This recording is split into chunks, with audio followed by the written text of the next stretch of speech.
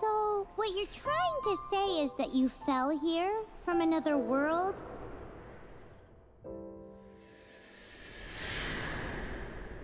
But when you wanted to leave and go on to the next world, your path was blocked by some unknown god? Outlanders, your journey ends here. Who are you? The sustainer of heavenly principles. The arrogation of mankind ends now.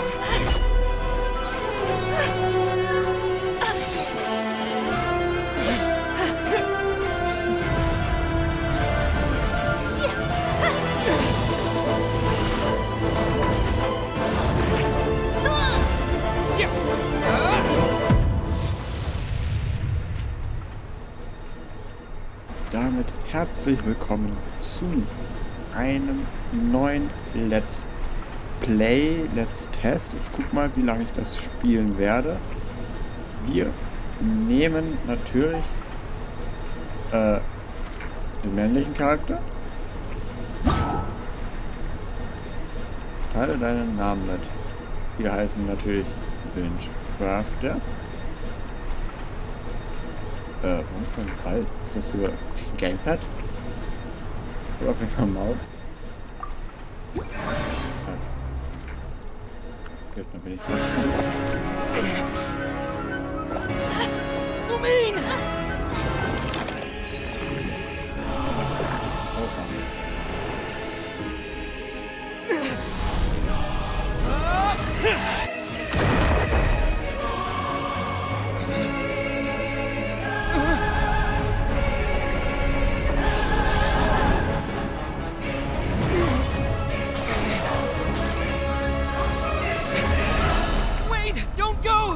Give my sister back!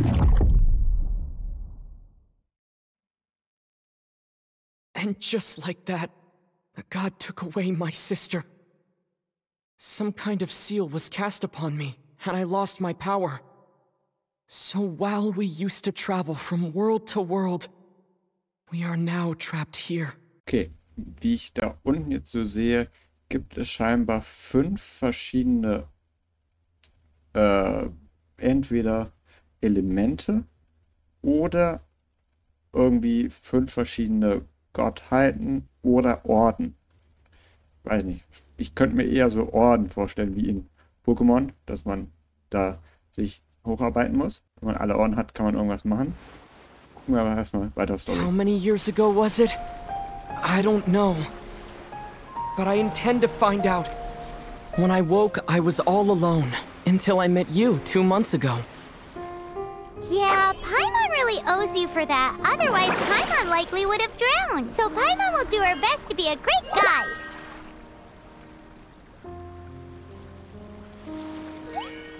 We should head off. Let's get going.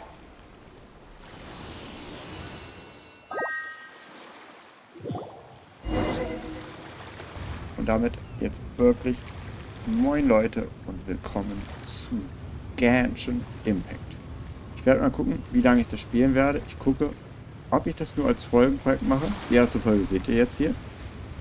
Und wenn ich das im Stream machen sollte, dann würde es das auch hier auf YouTube geben. Deswegen schaut da gerne vorbei, falls ich das streamen sollte. Lasst deswegen gerne ein Abo da. Und zeigt mir auch durch die Likes, ob euch dieses Projekt gefällt oder nicht gefällt. Denn ich dachte mir so, das Spiel wollte ich schon öfters spielen, sieht interessant aus und finde, also ich glaube, ich weiß nicht, ob ich das so finde, aber ich glaube, das passt richtig gut zu uns. So, bewege die Kamera, bewege WASD, perfekt. Das heißt, wir können starten. Was ist die Quest? Spuren eines Wanderers, Folge Paimon.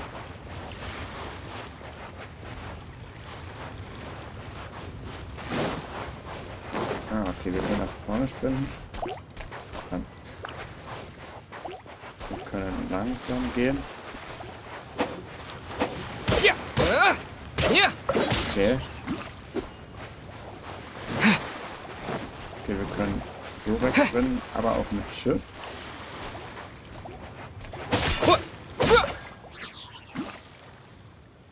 Okay.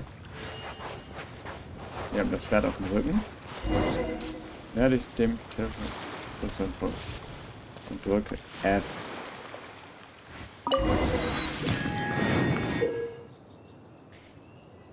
Öffne das Kraftfeld. Genau. Öffne das Kartenfenster. Wähle einen Teleportationspunkt aus, den du schon freigeschaltet hast, um dich an die jeweilige Stelle zu teleportieren. Das kennen wir aus allen möglichen Spielen. Okay. Es wird hoffentlich M sein. Ja, es ist M. Okay. Einige Teleportationspunkte.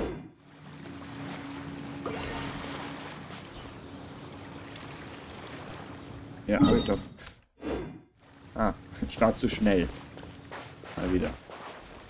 So, wo ist jetzt Paimon? Da oben. Es ist gut, wenn wir immer jedes Tier mitnehmen.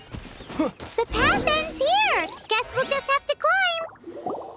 Climbing depletes stamina, and depleted stamina takes time to recover.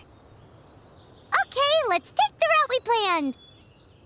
We're off to a statue of the seven. Okay. Which of the seven are you looking for exactly? Okay. Was? Stand da gerade 7 Gottheiten. Hab ich mich entweder im Ladescreen verzählt? Nee, ich glaube nicht, oder? Habe ich mich verzählt? Weil es kann halt wirklich sein, dass die Symbole, die wir da gesehen hatten, die Gottheiten sind. Wie schon gesagt. Okay. Boah, Ausdauer. Okay, einmal Figur, Inventar, Aufträge, Karte, Errungenschaften. Einstellungen. Macht Gesamtlautstärke mal auf 8. Ah, das ist eine E. Okay, wie in Hogwarts also. Interagieren ist F. Ich sammle das mal. Ich weiß nicht, ob das irgendwie noch wichtig werden könnte. Hier sind Pilze. Ich weiß also nicht, wie ich die erste Folge cutten werde. Ich will versuchen, das so spannend wie möglich zu machen. Deswegen kann es manchmal sein, dass ich viel rauscutte. Falls ihr das nicht wollt, dann schreibt es gerne. Dann kann ich immer noch eine Uncut-Version auf meinem also auf meinem Uncut-Kanal hochladen. Falls ihr Änderungswünsche habt, dann schreibt es gerne.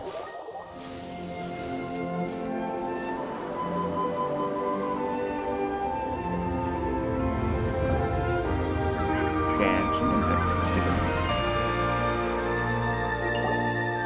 That's a statue of the seven.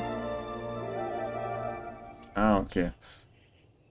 There are a few of these statues scattered across the land to show the Seven's protection over the world. Among the seven gods, this god controls the wind. Paimon's not sure whether the god you're looking for is the animal god, but Paimon will take you to the animal god's place first, and there's a reason why. Okay. Der Fremde, der Windling. As we all know, poetry and language flow like the wind. There'll definitely be someone there who knows about your sister. At least that's what Paimon thinks. Whether the gods actually answer you is a different story. You never know unless you try. So let's hop to it. Okay, dann legen wir mal los. Immer schön gucken in Kisten und Truhen. Da war ein Fuchs. Kann man den angreifen? Ja, man kann ihn angreifen. Versuche auch immer jedes Mal bei einer Videosequenz Facecam ein- und auszublenden. Ich hoffe, das ist okay. Und falls ihr noch Ideen habt, wie man das Ganze spannender gestalten kann für die Folgen, dann schreibt das auch gerne in die Kommentare. Bin gespannt. Das ist ein neues Spiel für mich. You can swim right over. Okay. Zuerst mal schwimmen. Nass. Wir sind jetzt nass. Okay, das ist ein Symbol da unten. Das ist wahrscheinlich ein Wassersymbol.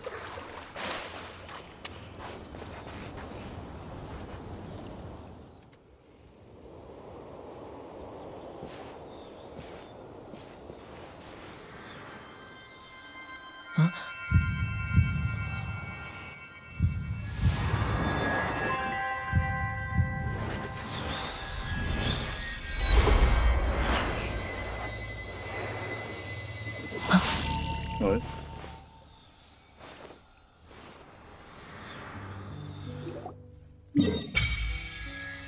Ah, okay.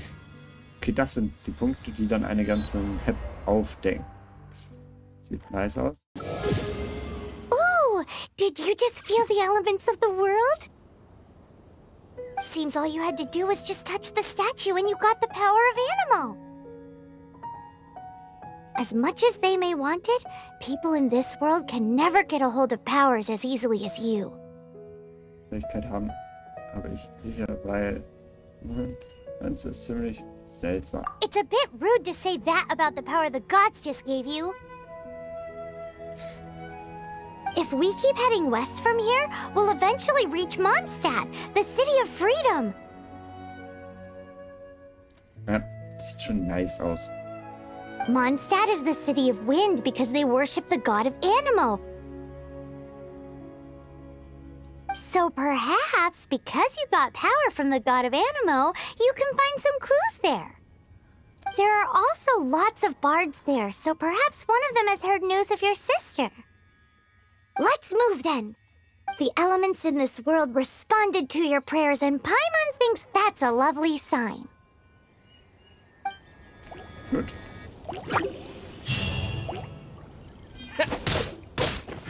Yeah.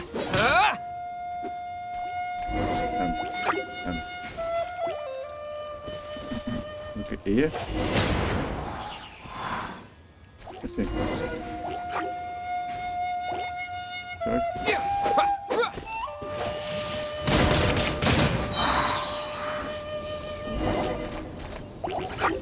Brenne. Das halte ich gut. Disappear. These are the animal powers you got from the Statue of the Seven. Oh, Paimon's so jealous. Why doesn't Paimon get cool fighting powers? Okay, das ist geil, um Paimon zu rufen. Dann kannst du... Achso, ja. Ah, okay. Wunder der Welt. Einsammeln. Vorgestalten. Seltene Währung. Urzeitliches Mineral, das dem finsteren Universum einen Glanz aus Träumen und Hoffnung gibt. Nee, Z mit 4 Teilen. Achso, ja. Z mit 4 Teilen. Stelle bei der Verwendung von Spezialfähigkeiten 20% LP wieder. Wertvolle Arznei, die nach all der Zeit aber keinerlei medizinische Wirkung mehr hat. Schreibt mal auch gerne, ob sich diese Sachen verbrauchen, wenn ich die jetzt anlege. Legst du jetzt noch nicht an, schreibt es wie gesagt gerne in die Kommentare, ob es verbraucht wird oder nicht. Ja! Windblade!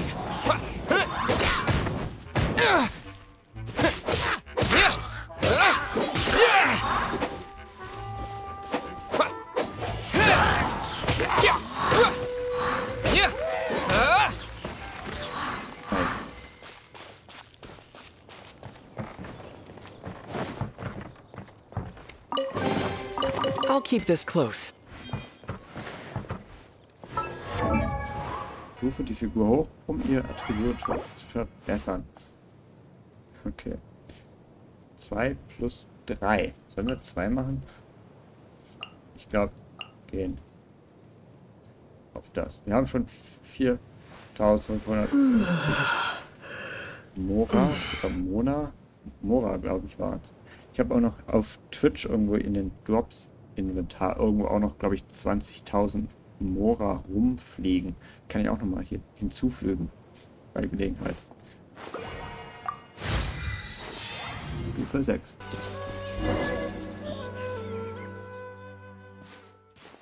Tschüss.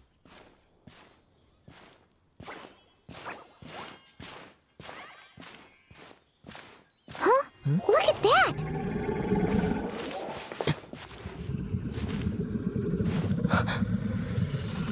Oha. Don't be afraid. It's all right now. I'm back. Is he talking to a dragon?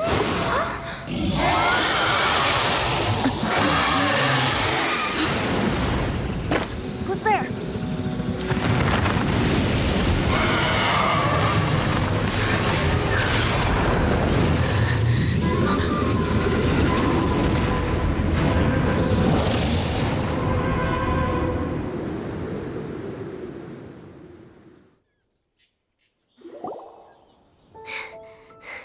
That was close. Paimon almost got blown away.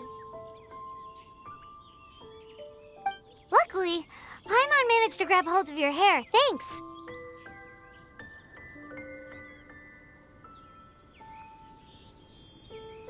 Just what was that?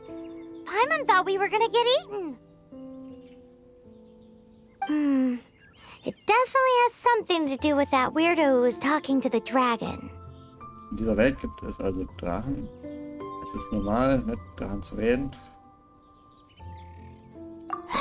Of course not. Oh, what's that? There's some kind of shiny red thingy on the big rock over there. Ah, da Let's ist go ein Drache take a closer ausgeschlossen look. wahrscheinlich. Das sind die Nüsse des Drachens. Be careful. Paimon doesn't have a good feeling about this.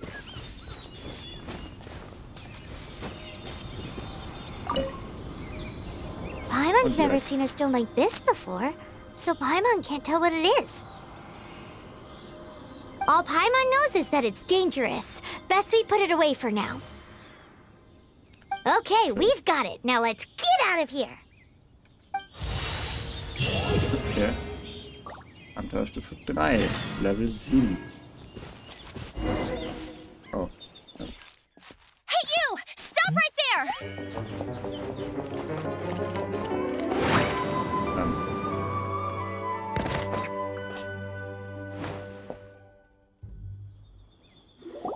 May the Animo God protect you, stranger. I am Amber, outrider for the Knights of Favonius. You don't look like citizens of Mondstadt. Explain yourselves. Well, we're not looking for trouble. That's what all the troublemakers say. Oh. Ich bin erfreut. Mein Name ist Bnschcrafter. Doesn't sound like a local name to me. Okay. And this mascot, what's the deal with it? Feinde? Was ist nur zum Knabbern? I mean, we've only been traveling partners for 2 months, but we've already become the very best of friends. So to sum it up, you're traveling partners, right? Well, look, there's been a large dragon sighted around Mondstadt recently. It's not far from here. I'll escort you there.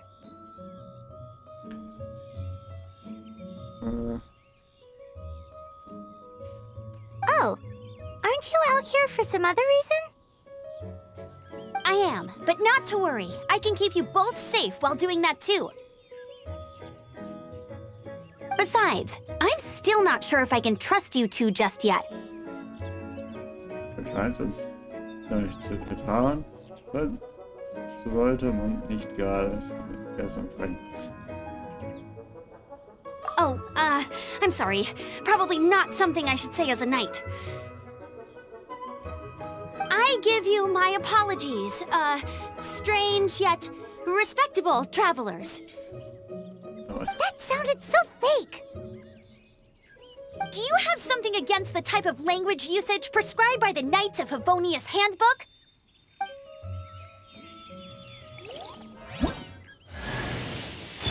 Amber. Neue Figur erhalten.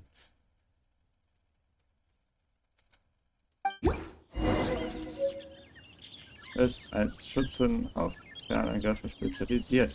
2, um Ziele zu wechseln. Lol. Okay. Okay, R und Zielmodus aktivieren.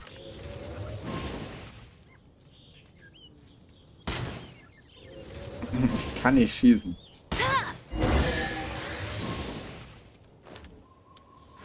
So, suspicious travelers, what are you doing in Mondstadt? He got separated from his sister during a really long journey.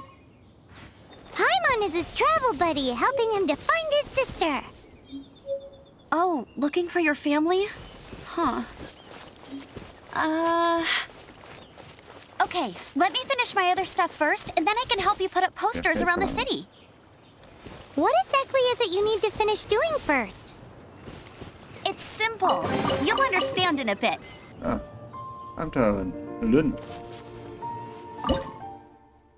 Ah, zum Öffnen des Menüs zur Zutatenverarbeitung klicken. Im Zucker. Wir können Zucker zubereiten. Okay. 2 Minuten. So.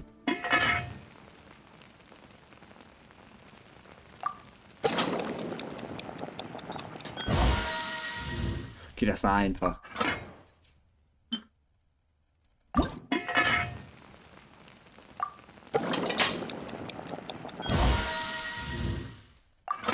Gut, das ist wahrscheinlich unsere Heilung. A hilichurl. Quick, get it! Was? Ich will das nochmal kurz aktivieren. Ah ja.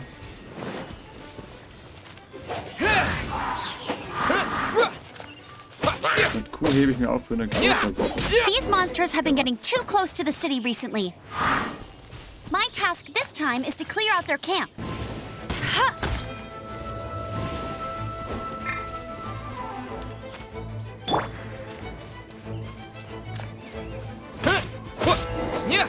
Okay. Nothing to it. Das war ein Klacks.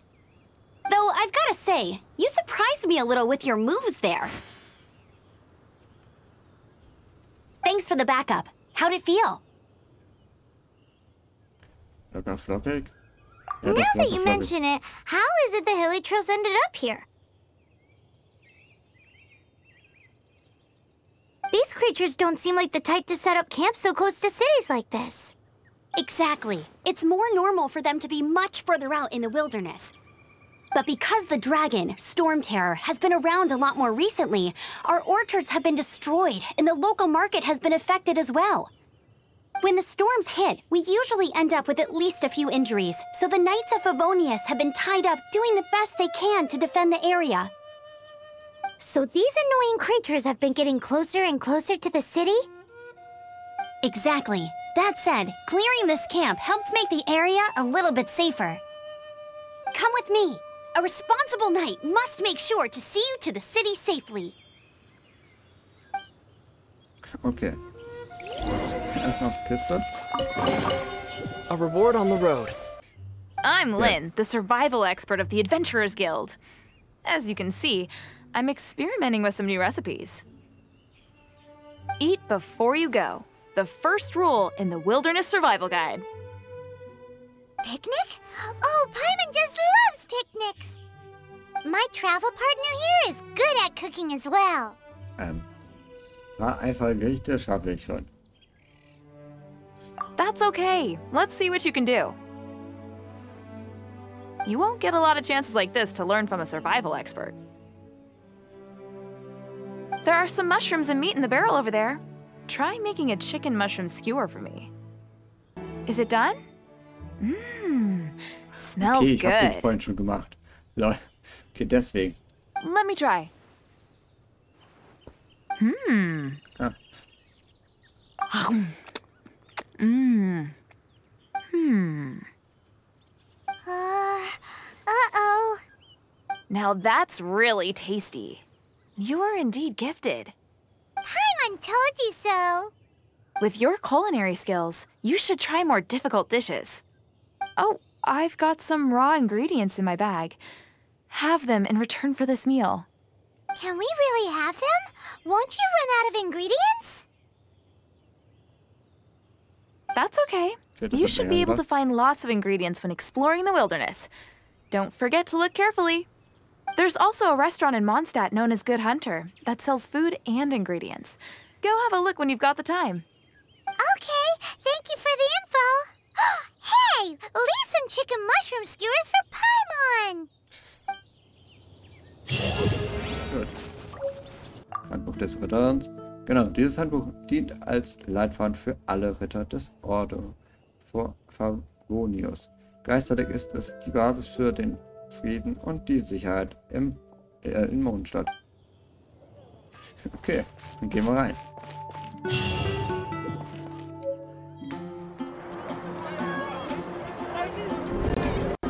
Oh.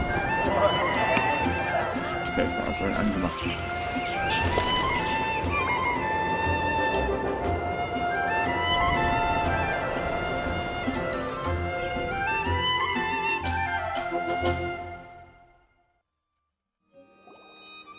Let me officially introduce the city of wind, dandelions, and freedom. Also. Travelers under the protection of the Knights of Favonius, welcome to Mondstadt. Finally, no more having to camp outdoors. But the city folk don't look too cheery. Everyone's been put out of place by storm terror recently. But everything will turn out fine as long as Jean's with us. Jean? Acting Grand Master of the Knights of Favonius. Jean, Defender of Mondstadt. With Jean on our side, surely even the vicious storm terror will be no match for us. Die Dame scheint ja echt beeindruckend zu sein. Hoffentlich weiß sie etwas über den Gott des Windes. Ich frage mich aber, die haben die ganze Zeit draußen geschlafen, sind aber schon seit 2 Monaten unterwegs. Wo waren die dann bestimmt? Waren die nie irgendwie bei einer Stadt gewesen? Weil, ich meine, jetzt sind wir innerhalb von einem Tag zu der Stadt gekommen. Die Map hat wahrscheinlich überall Städte, also dann müssen die ja die ganze Zeit irgendwie so gegangen sein, dass sie keine Stadt gefunden haben.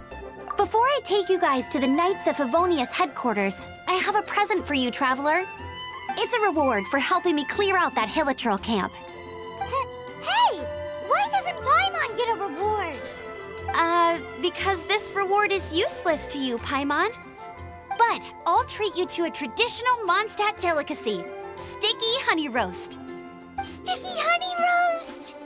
Come with me. Nein. We'll head to the city's, high ground.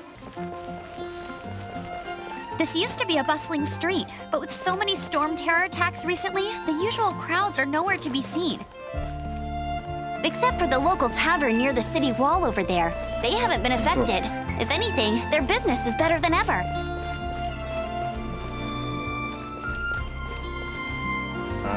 Sollen da hoch. Ich würde aber sagen, ich kann mal besser wieder, ne? Moin. Das wär's mit der ersten Folge gewesen.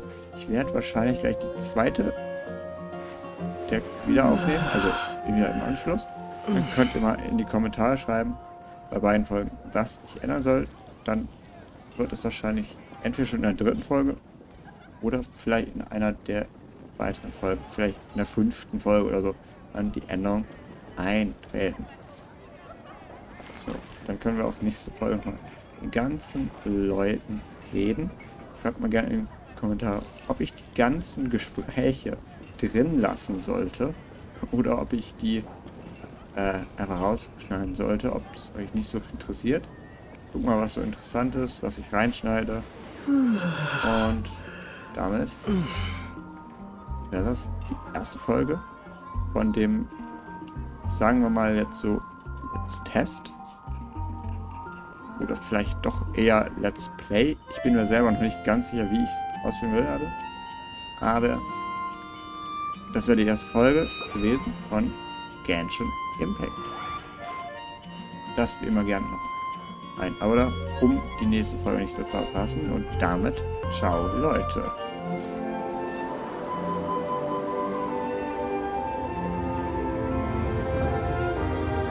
Genshin Impact.